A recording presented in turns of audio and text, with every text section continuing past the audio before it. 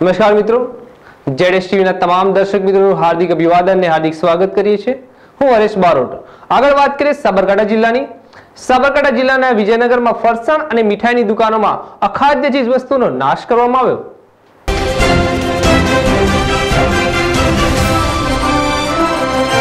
Corona વાયરસની મહામારી દરમિયાન ભારત દેશ સહિત ગુજરાત રાજ્યમાં લોકડાઉન ચાલી રહ્યું છે, ત્યારે હજુ પણ 17 મે સુધી લોકડાઉન લંબાયું છે।